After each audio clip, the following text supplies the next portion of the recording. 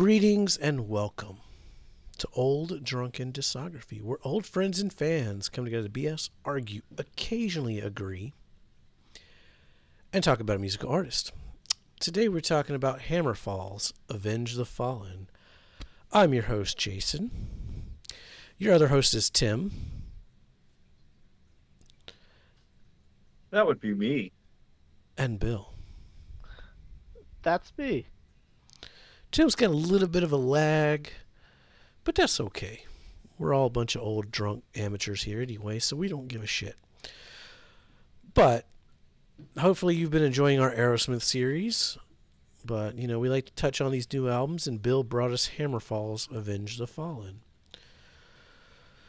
So, Bill, what did you think of HammerFall, Avenge the Fallen?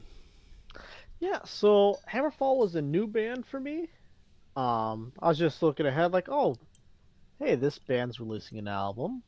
They've done some stuff before. I went and listened to some of their prior stuff. Like, okay, this could be a pretty decent, listen through. Because actually they had already released their initial single was Hail to the King was their first song released from this album. So I listened to that. I'm like, okay, like I could definitely get behind this. Wasn't that Avenged Sevenfold? So Avenged Sevenfold did a different Hail to the King. It was. Okay. And I like this one better. That being said, what I found interesting because we were recording Ghost when I initially started to listen out for HammerFall, and just the common things that I drew between them for words hard. Similarities, that's the word I'm looking for between the bands. But they're still completely different though. And just I like this album a lot. Yeah, I did not at all. I could not get over the guy's voice. Yeah, you guys are gonna talk about this one. My mama told me if I can't say anything nice, don't say nothing at all. I do like Swedish Snus, so there's that. I mean, for me, I'll say this: the album. I mean, Avenge the Fallen, the opening track, I thought was really good. But then the second single they released, "The End Justifies," I felt that's a single. That was their second single they released. Oh my god. And I think that might be the worst song on the album. And that's coming from the person who loves singles and is very much attuned to radio rock. They don't play this on the radio though, right? Like a single could be different nowadays in 2024. Yeah, a single for this is they put it out on YouTube to advertise it. Yeah. But radio isn't touching this. No. But still, like it was the single that they put out to advertise it that was like, why did you pick this one? It was so repetitive. The guy's voice, I can't get over that Coheed and Cambria voice. It's something that's always bothered me. Same reason why I don't like Rush. I just can't do it. What? Yeah, I'm kind of in that boat too. I'm not a big power metal guy. Is this power metal? Or is it like symphonic metal? I don't know. This isn't symphonic, I don't think. Oh, this is definitely power metal. No, this is definitely power. So, what makes something power metal, Tim, for those of us that Every time I talk, everything just shuts down.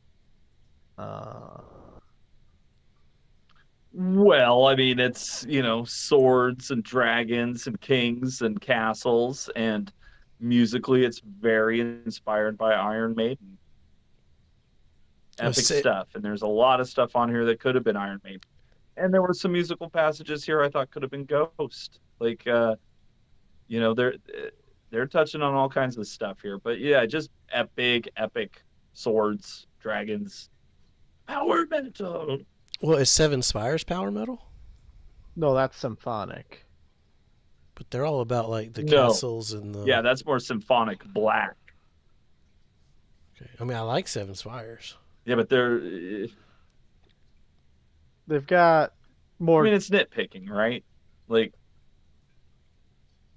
The way I viewed symphonic, which I'm not saying it's correct necessarily, is like you'd have a symphony almost playing in the background potentially, right? Like Seven Spires is a lot more strings, it's a lot more mellow at times. No. There's that.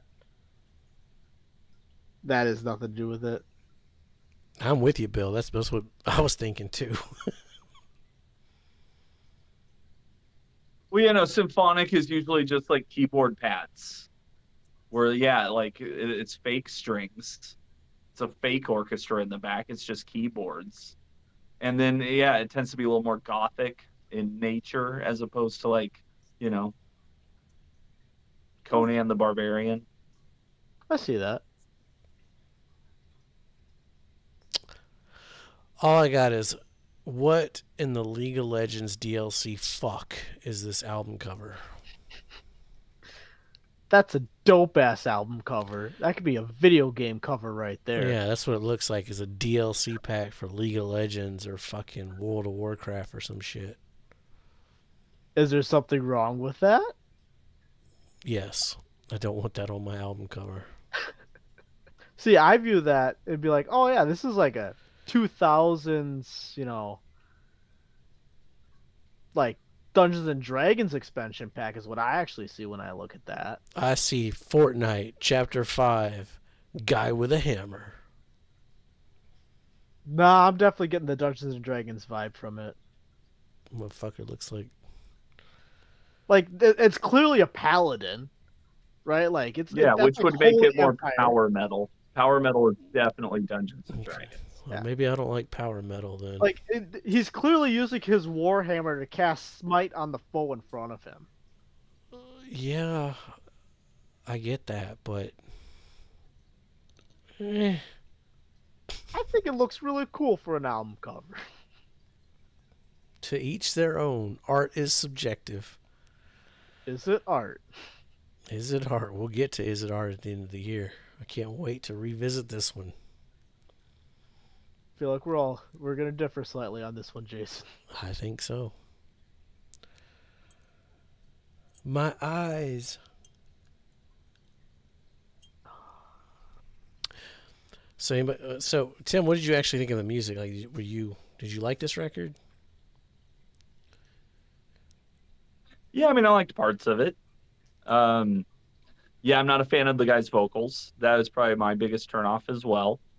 But yeah, I thought some parts were pretty awesome musically. There's some cool riffs. There's some cool drums. There's a couple musical left turns that worked, and there's a couple that didn't work. But yeah, overall, I thought there was some cool stuff here.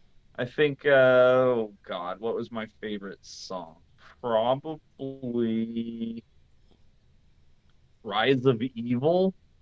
I thought that one had a really cool chorus, really cool riff. That was. A good one. And then I think probably the first track, Avenge the Fallen. Avenge the Fallen, I think, is probably my low point.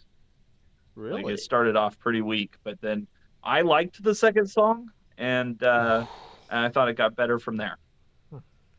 See, I really like the first and last. But yeah, you Okay. can hear some old Queensryche, you can hear Dream Theater, you can hear Iron Maiden, you can hear Ghost. I can hear some Avenged Sevenfold in there.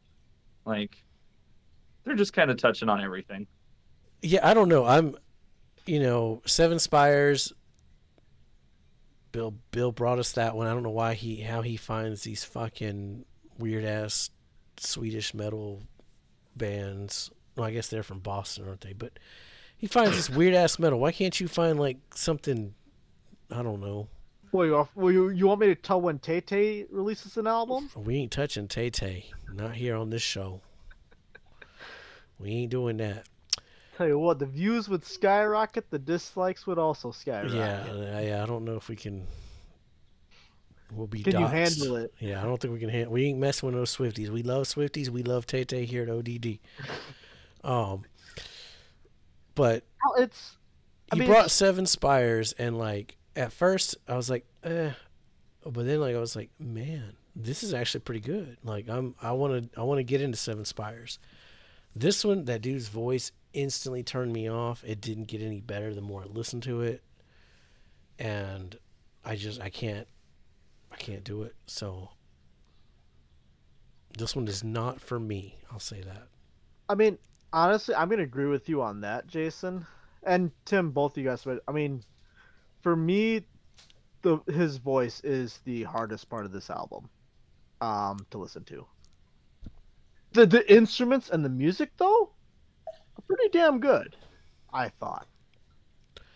Well, I mean, especially if like they what were was like going on. if they were like a Mogwai or like an instrumental band, okay, sure, but he's there, so he's part He's of it. there, exactly. I mean, I know for me, because oh, I really just like how they did the songs because it's. I mean, Hail to the King especially. Hail to Like, the king. it's not that one, but anyways, it's like it's not necessarily a tempo change they do, but like you've got the prequel to the song going on, and you've got the song. It's I think it has a very good flow about it. The last song, it's got some whimsical type sounds going on with it, and actually the last two, actually, both of them together, I really liked. I alluded to this. It's not my favorite album that's been released this year, but it's definitely not my least favorite either. I mean, just looking. I would agree with that sentiment. I liked High on Fire more than this one. I'll say that. So did I. Yeah. I mean, as far as like in this genre of let's just sum up to metal. I'm not getting into the different You're not gonna fucking like divulge that the shit's iceberg? more bullshit than punk and pop punk and emo and post hardcore. Like fuck all that shit. In the genre of metal, this is probably my least favorite we've heard all year. I might concur with Okay. that one. I mean, you got Cavalera, you've got Seven Spires, you've got High on Fire. I'd put all three of those. The new Judas Priest is better than this. I hadn't heard that one, but I'd put all those above this one. But that's just me. Yeah, it came out this year, and it's great. And I'm New not a metal Lucifer. guy, so don't fucking take my opinion for shit. It'll be interesting, though. End of the year, be interesting to see where everything shakes out. You know, we got another album around the corner that's got some lightning on the cover, too. It's a little supercharged. We'll see. Hashtag biggest disappointment. I mean, if you're a fan, you're a fan. If you're not a fan, you're not a fan. You're gonna You can get be a, you're gonna get what you you're, expect. Like you're a big fan. That's how it ends up being a disappointment. I mean, you get what you get with that band. That's all I'm saying. Yeah, I don't know. I don't know this band's discography, so I don't know where this would fall in it. I don't know, but yeah, not for me. Anybody else got anything to add about HammerFall's Avenge the Fallen? Not really, other than, I mean, listen to it. It happened. Tim, you got anything? This is the first one I've listened to since their first album, and it was pretty much what I expected it to be. It's it's got some good stuff, and I think if you like HammerFall, you'd probably like this. There you go. Tim knows more than we do. Yeah, listen to Tim. Don't listen to us.